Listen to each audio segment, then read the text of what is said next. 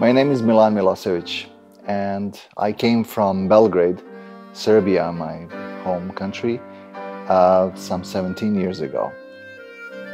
So one of my students, she brought an instrument, she played wonderfully, and I noticed that she was using something synthetic. Then I asked, and it was the first time I heard this name, Légère reed. And so I had to try.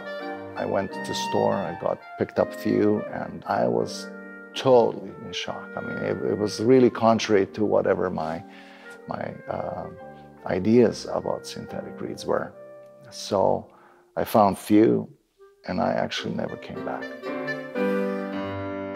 Légère reeds enabled me to create the core of my expression, being that they're so adaptive to so many different environments. It enables me to play not just on stage, but also off stage, and have that confidence that I can just pick up my instrument and go.